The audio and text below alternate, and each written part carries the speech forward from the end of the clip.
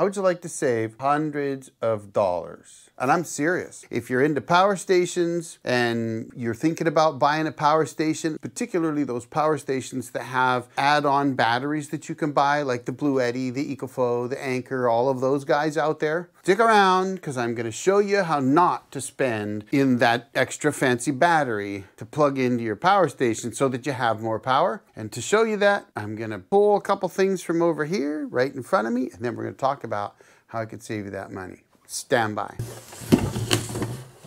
Now, this is not a sponsored video, though, full disclosure, I didn't buy these components. I'm not required to make this video for these two companies, just so you know. All right, let's talk. One of the things I see a lot lately is people buying portable power stations like this one right here and buying the manufacturer's add-on battery for those. And the first one I looked up to get some prices this morning, and I already knew basically what those prices were, but the first one I looked up, it was on sale for $4.99 and change, so basically $500. Now that battery was a 1,000 watt hour battery. The next company I looked at to get 2,000 watt hours was $1,000 for another one. And I thought, holy smokes, even at $500 to get 1,000 watt hours means $1,000 to get 2,000 watt hours. Well, guess what? This guy right here is a 2,560 watt hour battery. It's a 100 amp hour, 25.6 volt battery made by XDNY. Now, I've also done another video very similar to this one where I tested a similar setup to what I'm going to show you here. But for now, I want to show you this one because this one works brilliantly. But there are a couple things that I want to mention before I show it to you. The first thing is you need to know what your solar input is on your power station, what the maximum is, maximum voltage and maximum amperage. That's really important. If, for example, you have a power station with a maximum input voltage of 20 volts, then that is really designed for a 12 volt solar panel. For example, a 100 watt foldable solar panel is typically around 20 volts, 5 amps. That's 5 times 20 equals 100. And I have one here. This one here is a Jackery panel.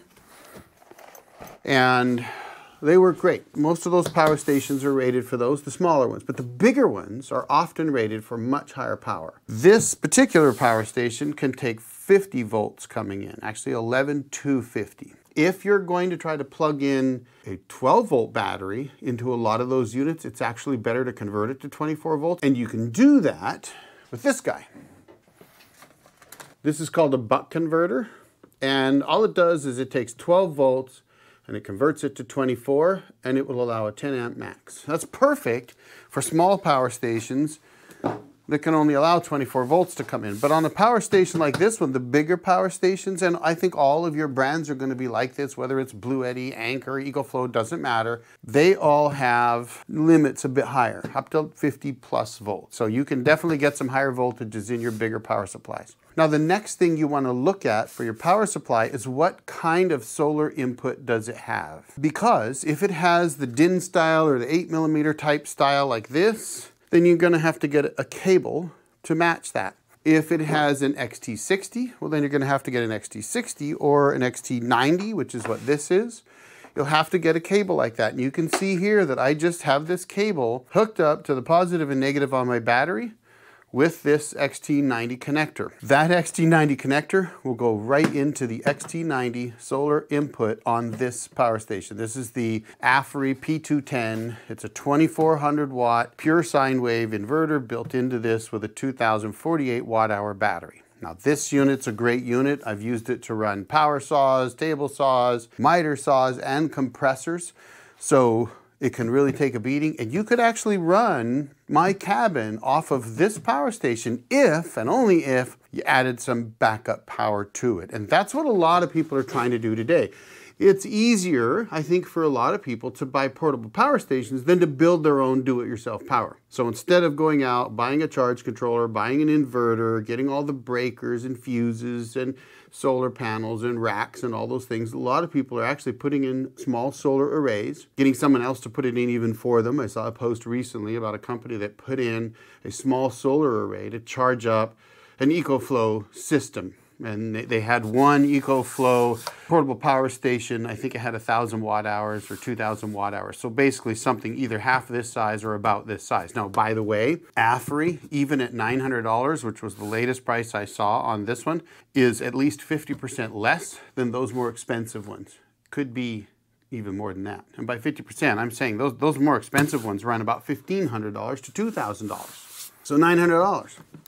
I could run my cabin off this with this extra battery. So how do you do it? It's actually really simple, folks. On the Aferiy, on the back side, there's a little door that flips up, and you've got your XT90. It says DC XT90 input, 11.5 to 50 volts, 500 watt max. So that would be 50 volts at 10 amps. Okay, so we take that, and all we do is we take this connector and plug it in right there.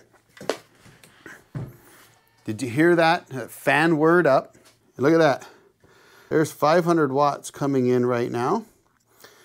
And we are at 99%. So we're actually pulling just over 500 watts. Look at that. 511 I saw at one point.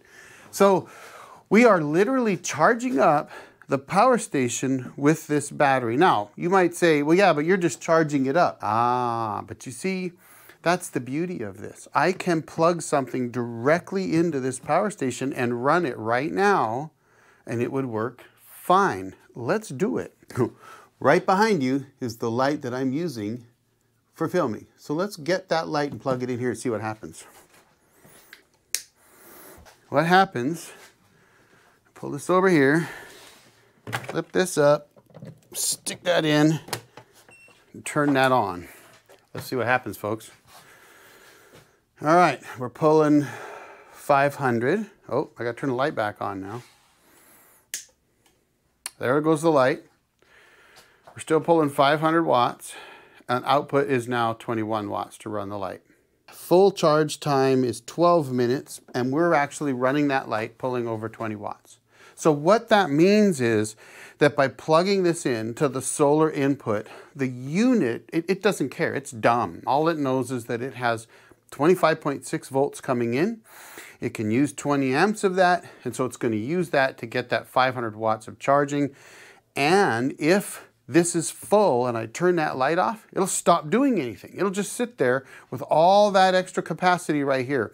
That's 2,560 watt hours of capacity that it can fully use before it touches the battery in the power station itself. And that's how that works. So you don't have to buy those really expensive batteries. I mean, they're fancy.